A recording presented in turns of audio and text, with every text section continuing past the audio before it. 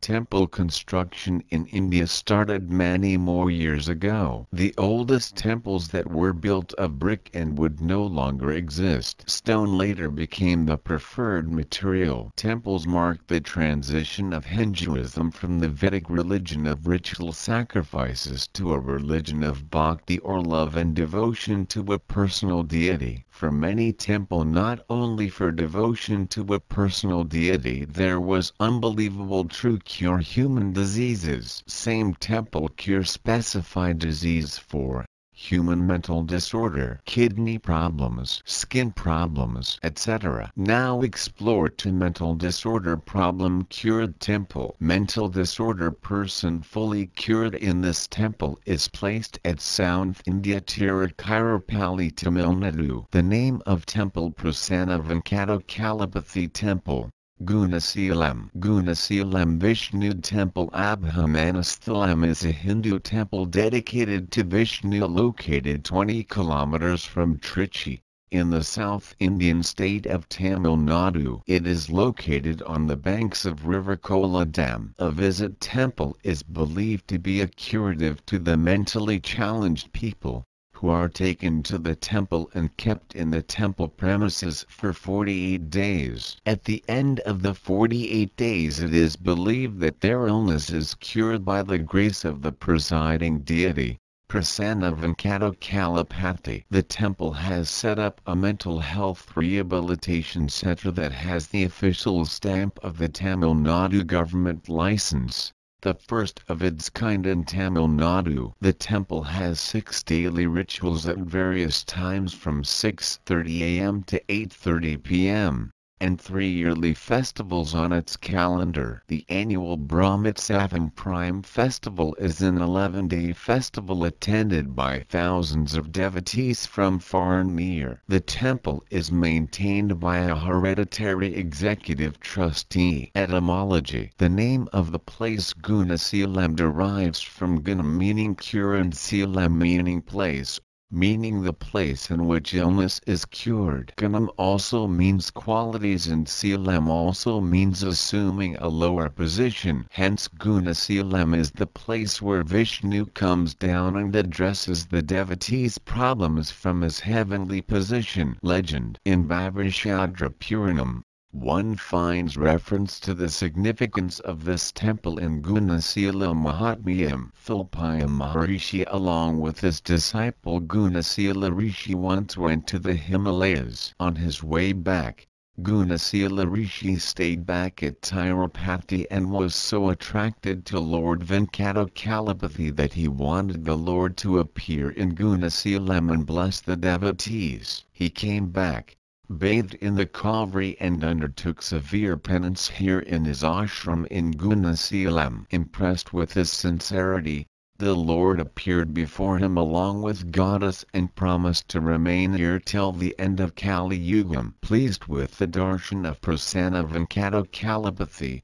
Gunaseela Maharishi continued to offer his daily pujas to the Lord from his ashram here. At the end of the Dwapara Yugam, the Gunaseela Maharishi's guru wanted him to go to Namasaranam. Gunaseela Rishi designated his young disciple to continue the daily pujas. However, floods in the Kaveri and dangerous animals in the forest led the disciple to flee the place, and thus the pujas came to an abrupt end. The Lord decided to hide himself in a pit. After several years, Chola King Jnanavarma, who ruled this place with Arayur as the capital, used to visit Gunaseelam regularly. Every day, cowherds would milk the cows from near the pit and carry the milk all the way back to his court. One day, to everyone's shock, the milk that was filled to the brim of the pot vanished all of a sudden. An invisible voice wanted the king to dissolve the pit by pouring milk. The king brought in his army and used thousands of liters of milk to complete this exercise. Once dissolved, Vaikuntha Vasudevan is said to have appeared before the king as Prasanna Venkatasan. As per the king's wishes, the Lord agreed to remain here till the end of Kali Yugam and help fulfill all the prayers of the devotees, who visit this temple delighted at the darshan of Prasanna Venkatachalapathy.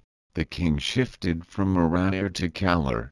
This place was then called Chakrapattinam near Gunaseelam and built the beautiful Gunaseelam Temple and laid down the process of the daily pujas as directed by Prasanna Venkatachalapathy. He also allocated a lot of land for the temple as well as funds to undertake the daily puja formalities. Architecture. The temple bears absolutely no resemblance to what it was a quarter of a century ago. With devotees' contribution, the hereditary trustees have transformed the temple to reflect modern-day architecture. New paintings and photographs adorn the temple. With modern flooring, there is written documentation that the temple should be renovated in the 5000th year of Kali Yuga. The renovation was accordingly done. The temple has a shrine for Vignaswara, the founder of Vaikhanasa Agamam. Legend says he was given Brahmanahood by Venkateshwara himself alongside Brahma, the god of creation. This temple constructed and planned by Ranganathan Sthapathy. The central shrine of the temple houses the presiding deity Prasanna Venkatachalapathy in standing posture. The image is depicted with 4 hands, one showing Abhaya Mudra, one carrying the weapon Gatha, one carrying Conch and other carrying the chakra. There are niches around the sanctum with the images of Narasimha, Novanitha Krishna, Varaya, Sridevi and Bhudevi. The conical Vimana above the central shrine is called Trinetra Vimana as it has 3 tiers. There are stucco sculptures on the Vimana depicting Narasimha on eagle Vahana Garuda and an image of Vishnu with Shankha and Chakra. The temple has a shrine of Vaikhanasa Maharishi,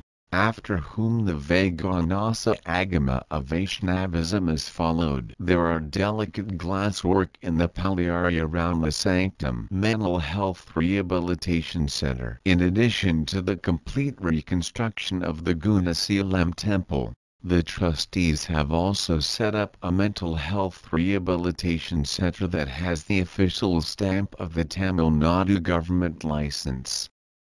Citation needed. The center is equipped with individual rooms and toilet facilities. A psychiatrist visits the center once every week. There are volunteers who take care of these mentally challenged people on a daily basis. Sacred water is splashed on these mentally challenged people each day during Akikalam noon and Arthajamam night for 48 days. Belief is that one will get cured if they sincerely offer their prayers to the Lord and follow this process. It is today a blend of faith and modern treatment, worship and festivals. Mental Rehabilitation Center. The temple rituals are performed 6 times a day.